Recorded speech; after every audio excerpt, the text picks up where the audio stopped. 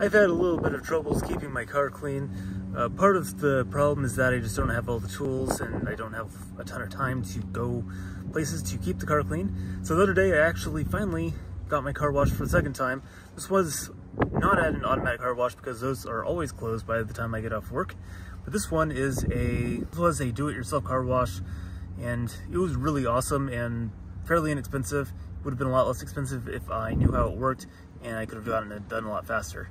But the car is super shiny now. It's probably even shinier than when I first got it. But one of the biggest things I struggled with was keeping the interior clean. Actually, the place that I washed the car does have free vacuums if you use the do-it-yourself car wash. So that was pretty cool, but I didn't actually use it because I wanted to try out this vacuum that I ordered off of Amazon. So it got pretty decent reviews. It's not one of the wet dry vacs that seem to all universally get terrible reviews. This is just a regular old vacuum which should vacuum stuff up. So as you can see, it cleans all messes from bumper to bumper. So this should clean up everything I can throw at it. So obviously I'm going to try spilling some soup into the seat of my car and see if it'll clean that up. Okay, so maybe I'm not going to do that, but I do have a mess that I need to clean up pretty urgently. So you can see down here, all this white powder is laundry detergent that somehow managed to spill out of the container here and is all over my floor. So I really need to vacuum that up. Okay, so here's what it comes with. So it comes with this nice bag, which is actually pretty decent quality. We have this lovely hose here for an extension. So it has this attachment with a brush on the end for vacuuming on cloth surfaces or trying to remove pet hair, things like that. It comes with a spare filter. So according to the instruction manual, these filters are reusable.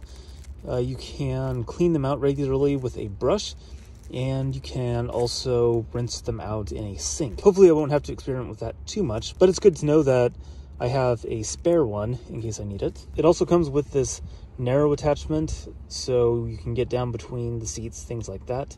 So that's going to be very handy because things tend to fall down between the seats and the center console of my car fairly regularly. Right, so let's take this to the front of the car and we'll put it to use and see how well it vacuums up all that powder.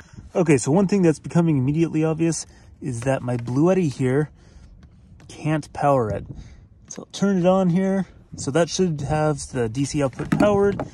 I flip the switch and you can hear it try to start, but it fails. And then the switch turns off.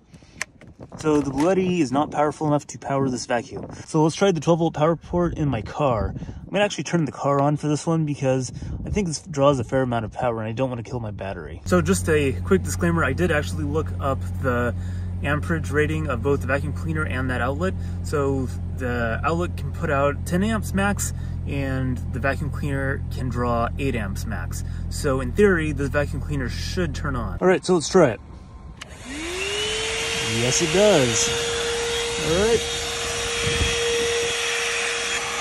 It's actually doing an okay job. It's kind of hard to see on camera, but some of the powder has gotten kind of ground into the carpet, so that's going to take a little bit more cleaning, but it does work. Here, I'll move it to the other side. There's plenty of crumbs and stuff to vacuum up on the driver's side, so let me take it over there and I'll show you how it works. Okay, so I'm sure you can see there are crumbs on the seat, like that thing, and it vacuums it right up.